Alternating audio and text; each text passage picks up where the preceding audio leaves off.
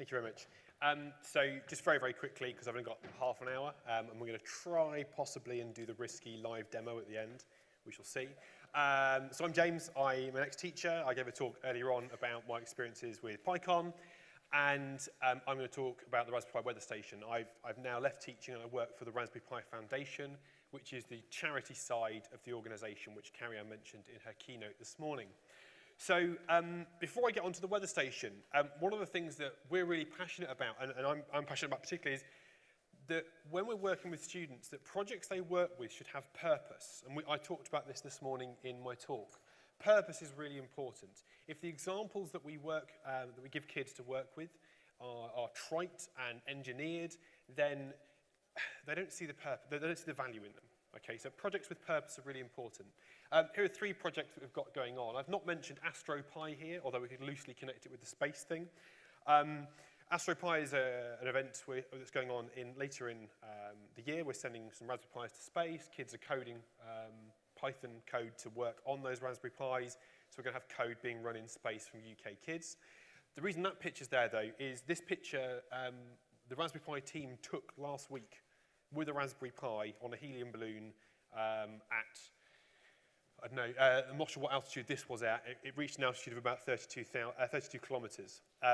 This picture is actually one of my favorite ones, and it's actually picture 314, which is quite apt. So we're doing this with some kids as well, and teachers, and showing kids how we can use programming, science, engineering, technology to do cool stuff. This middle picture, this is the weather station kit, which I'm going to talk about in a second. And over here, for some reason, the picture's got cropped. You can just about see it here. We've got a little greenhouse next to a plant. Ben, who did a talk earlier on, spoke briefly about this. This is a little greenhouse project that allows kids to write code to monitor their houseplants and flash little LEDs so the house kind of reflects the health of the plant. So projects with purpose, really important. When I was just leaving teaching, I was given one of the prototype boards, which looked quite different to this. It was a lot bigger, and it's been re-engineered slightly. And these boards were given to schools. We coded them. We got them set up with the kids. We talked about how weather data is collected, and we installed one in our school. So the very last day, one of the last things I did was I was getting the caretaker drilling holes in the wall, feeding cables out, so I could leave this weather station in place.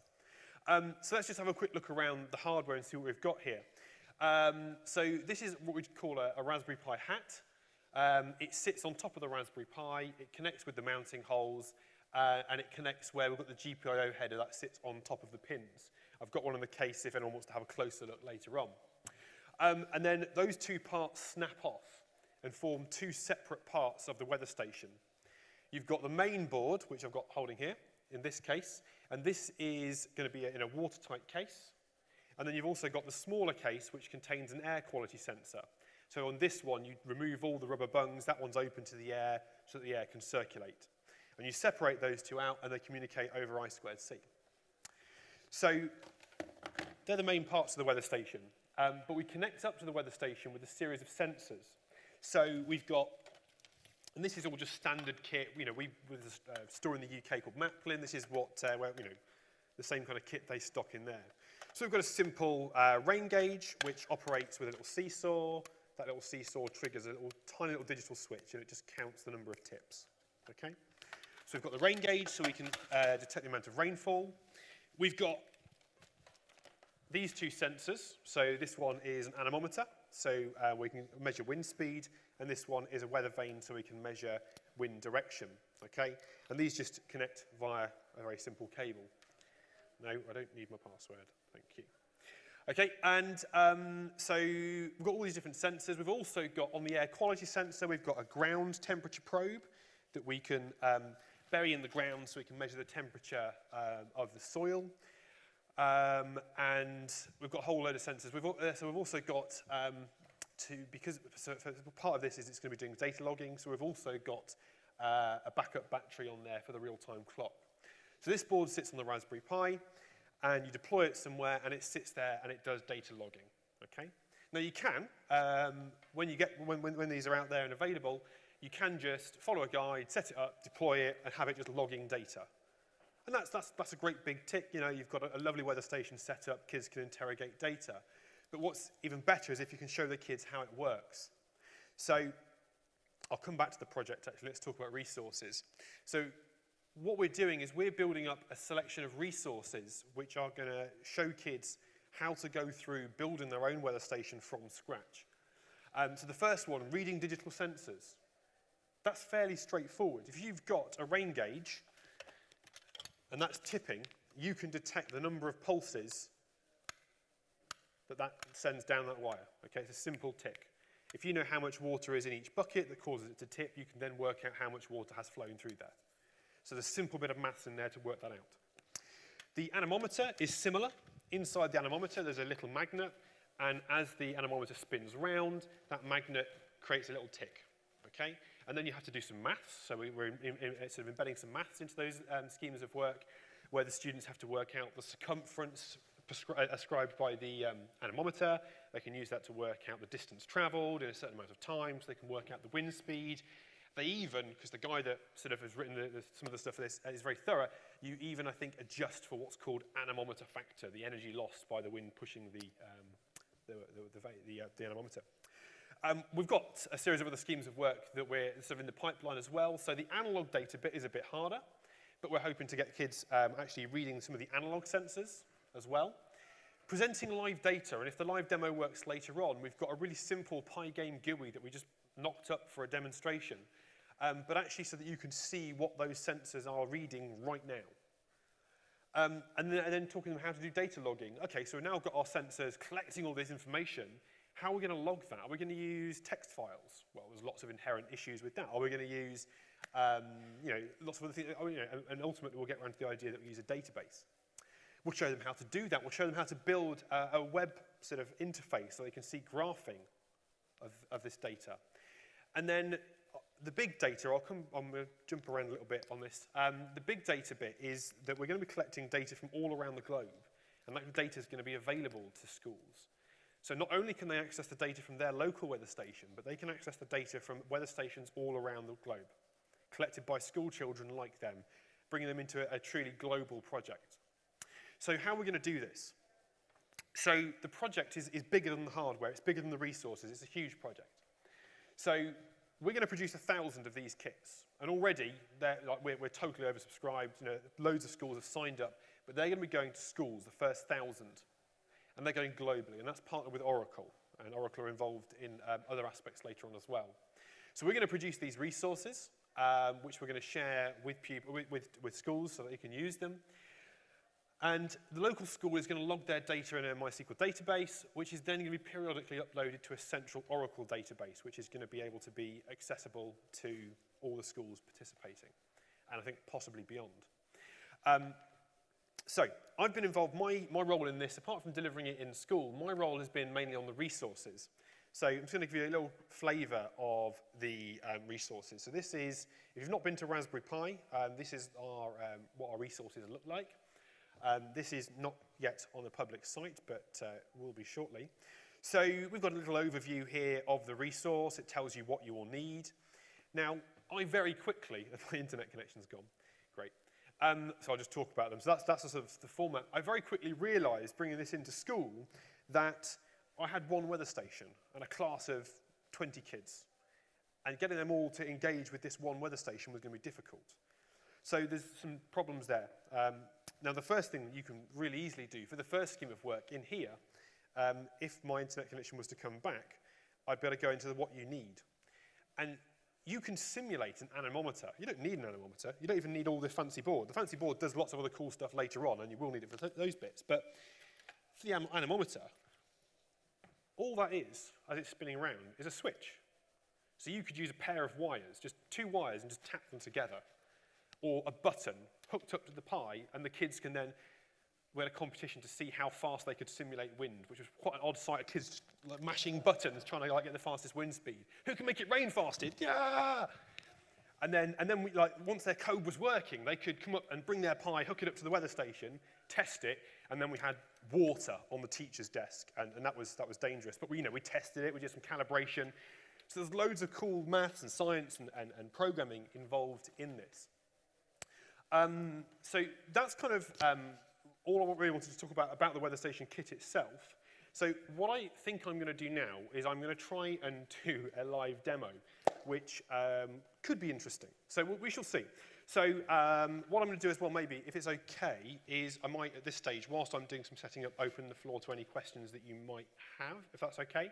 And then I can be answering those whilst I'm also setting up. So I'm going to give that a go. Is that all right? Cool. So do we have any questions at all about the weather station? Or am I just going to be setting up in silence? All right, we've got some questions. Awesome, thank you. Right.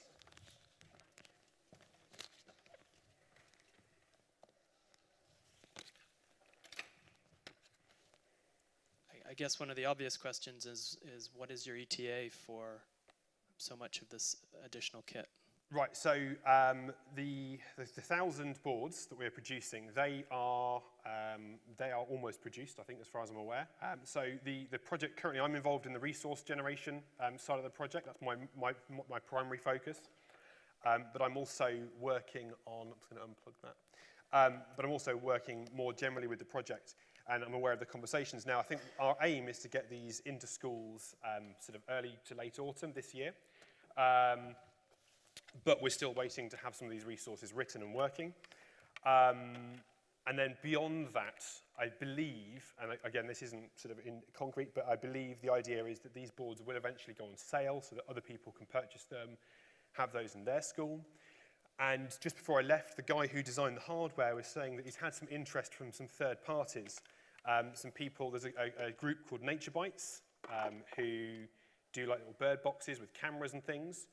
And what they want to do is they want to integrate the weather station into their product so that as well as collecting data about the wildlife, they're also collecting data about the weather and the conditions and the climate at the same time. So you've got that sort of map of what's happening with the wildlife and what's going on in their local environment. Does that answer the question in terms of timescales roughly, or? Yeah, we're sort of roughly, I think 6 months would be a fair estimate. At the moment, AstroPy, which I mentioned at the beginning, which is our space project, that's taking up a huge amount of our time, and we've got a very fixed deadline, which is a rocket launch, which we have to kind of fit in with. You know, they're not going to wait for us. We asked, but ESA, they're not overly flexible on moving the launch of their Soyuz rocket for a 2-kilogram payload. So yeah, we're a small team. So the team that we've got with us today, myself, Carrie-Anne, Ben, that's maybe half the team. Yeah, that's it. And we're the ones writing the resources. We're out doing conferences like this. We're a very small team. So bear with us, but I think 6 months would probably be a fair estimate. Yeah.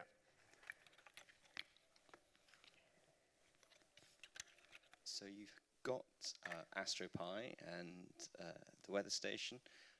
Are you allowed to tell us what other magic projects you have in the pipeline? If I knew, I would probably, I'll tell you. And so there are a number of things going on. So I mentioned, I'm multitasking. I'm very sorry. I should have just maybe not done this. Yeah. Nick's pressing me to give something away. No. So things we're currently doing at the moment. So the picture, the space launch picture that I showed you earlier on, the balloon we did last week. We are working with some teachers later this month to get them trained up on how to launch their own weather balloon launch with a Pi attached, so that they can take the Raspberry Pi into space and capture data from up there. So we had this really successful launch this week. I'm running out of space up here. Sorry. I'm probably okay, I think. I've just got to try and get this wire to reach this laptop, and then I'm good.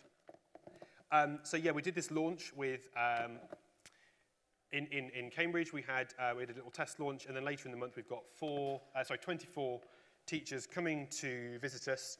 There we are, good. Coming to visit us, and we're going to teach them how to launch their own balloons. And at the moment, this is a bit of a challenge to you, and something we're going to hopefully take to PyCon UK. This balloon launch is currently, the software that runs the tracker is all written in C. So when I sat down and tried to get my kids to do some reprogramming of it and manipulate how it's working, I was just like, well, we're not going to touch that bit because that's C, and I can do some Python, but yeah, that's horrible. So we just stuck to doing all the science and the math and the engineering and the prediction. And what would be awesome from a teaching point of view is if I could actually expose the kids to the code that's working behind there and have some top-level libraries that just said, right, here's the basic, here's the functionality, here's the parameters you can change, here's ways you can manipulate it. So if you're interested in getting involved in that project, I know the guy who wrote the original software, it's mainly time for him. He's learned a bit of Python, but he just hasn't got the time to go and implement that. So if you're interested, see me afterwards and I'll try and have that chat. So now, what we've got here, so if we just go in and open up a little terminal window, so this is just a Raspberry Pi. It took a few minutes to load up because it's using the B+, because we don't need the power of the Pi 2, it's just sitting there logging, okay? And Dave who wrote this, went for some really super original naming. So it's just called, I think, sudo/Dave, obviously, there we go. So hopefully what we should get here is a lovely pygame interface, and we can see the local current weather conditions. Now, I believe there's a setting which I may have had to disable, but we'll give it a go. So the idea here is we've got this going on. I think because it's data logging in the background, yeah, hang on, I have to turn something off. Give me a second. So what I have to do is there's a cron job running in the background, and I think I have to close that. Cron tab, I think it's -R, and then let's try that again. And even if I can't quite get the live data working, you know, you can kind of get the idea. The bit I would struggle with taking this into the classroom is, okay, so that's not quite working there at the moment. I've never written pygame software, okay, or pygame applications. And Dave threw this together in a few hours, but approaching that with kids, that would be quite a challenging thing. So what, you know, I would really like from, you know, if anyone's interested in helping out, is a nice sort of framework GUI where you've got the basic elements and the kids just can manipulate properties. They haven't got to start that GUI from scratch. And perhaps something that's implemented in Pygame 0, which we heard about this morning, would be awesome. I will just see if I can show you the one other bit that we've got working. So this has been sitting data logging and sort of creating a little database in the background. It's been running for about a day, so there's not much data there. But what we've got on there, if it's still running, we've got a little website that's doing some graphing. And I was recently, it was really interesting, I was recently looking back, I've still got remote access to my one back at school. And I recently logged into it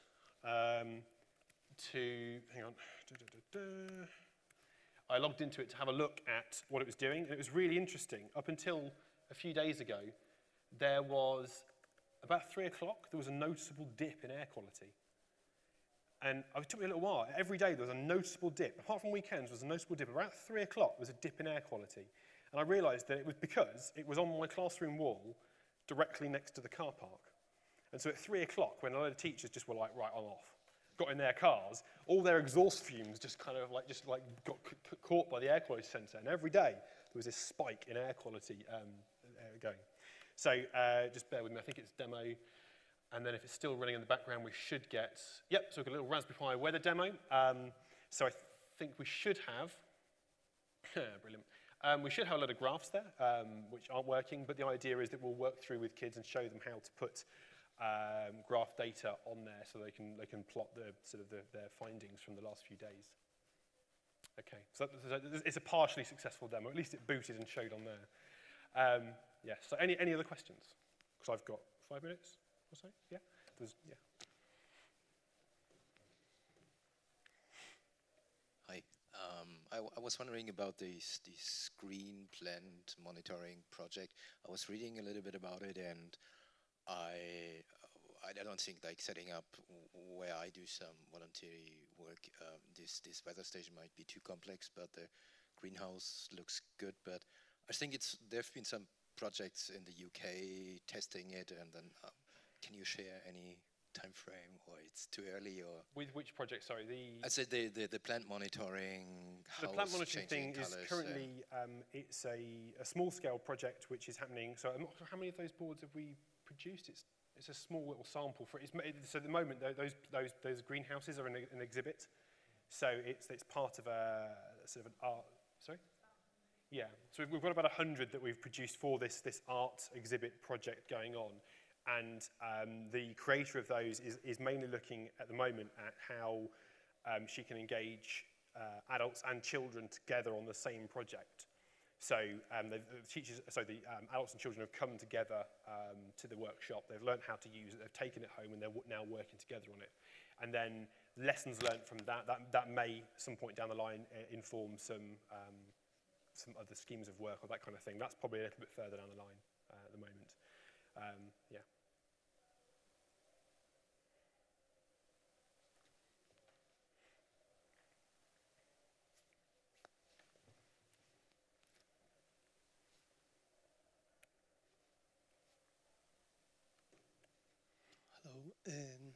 I think this weather station project may be a little bit complex for children, but what age do you think a child could be happily involved in this kind of project? Okay, so you saw a minute ago I had the different schemes of work that we're sort of proposing. The first scheme of work that I've written, I've used that with Key Stage 3 children. So in the UK, that is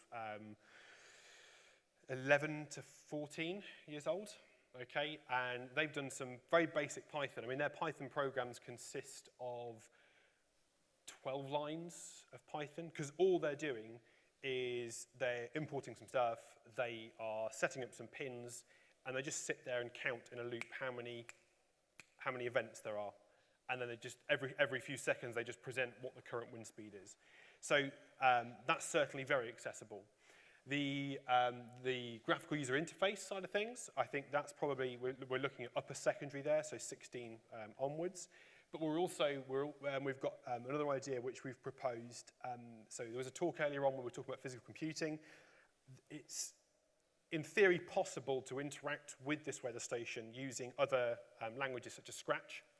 So one idea that we've currently got is to develop maybe a way of displaying some of that weather data using Scratch. So for your young children, they could be reading some of that data and displaying it in a more graphical, kind of engaging way. And even with really young children, they could just have it is raining, therefore I'm going to have like a rain cloud appear. You could do some really simple stuff. But also as well, once you've got all this data that's been collected, that might be the point at which the primary schools can get involved, because you've got this data, we can start talking about what is weather, how do we log it, what does it mean, how do we predict, and they can start using that